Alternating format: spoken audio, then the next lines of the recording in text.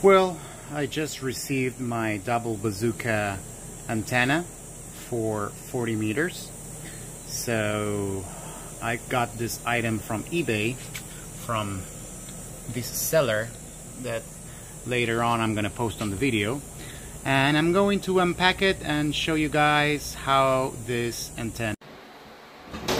Alright, here we have the package. Beautiful. Let's see what it has inside.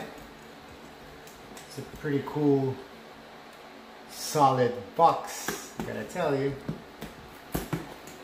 Nicely done.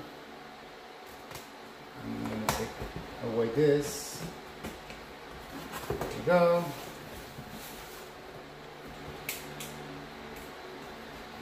Be careful with my fingers, right?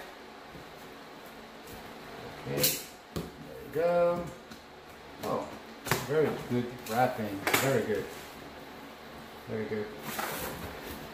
Ah, I love when they do this. It's beautiful. Alright, here we have the instructions, I guess. Yep.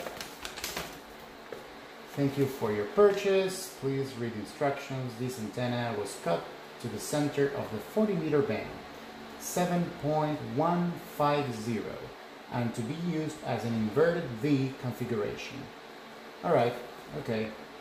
If you have any problems, please email me. This is Kilo Delta 7 WJZ. That's KD7 WJZ. I always test the antennas before shipping. That's great. That's really great. So let's see the quality of the product. I'm liking what I'm touching. Ooh. It's incredible how can someone get excited about touching a piece of cable, right? Well, that's us. Ham radio operators. Alright. This is the center of the dipole. Very solid. Very solid. These antennas are to work with the legal limit, you know, 1.5 kilowatts. So that's good. Very well, nicely done. Let me see if I can see what kind of error. RG8/X. Great. This is a good cable. Good transmission line. It's great. Do we have anything else? Very good quality. Very good quality, I gotta say. Okay, here we have extensions. It's sealed with heat shrink. This is really cool. Very nicely done. Do we have anything else? No, we'll have to download the instructions probably. Oh, they're right here. They're no. I'm gonna post it on the video later, like the picture of the instructions. But I gotta say that the quality of this is pretty cool.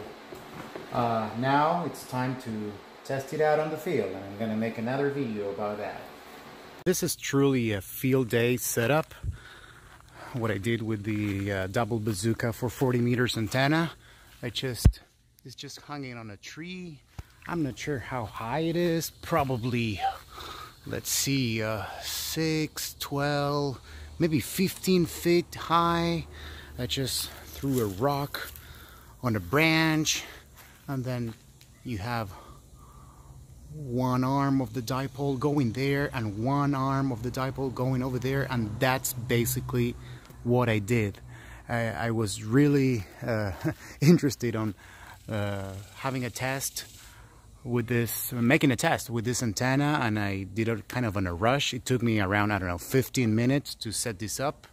I had the cable. I'm using its RG58, which is not the greatest, but well, it serves the purpose. You know, it's a you're gonna see the SWR later on the video, and this is it, the double bazooka inverted V. So I just need to wait for the night and start making some contacts. All right, we're gonna test the 40 meters double bazooka that I just got from eBay. I just hung it out on a tree, and guys, I gotta tell you that the SWR on 7.074, which is the FT8 frequency, is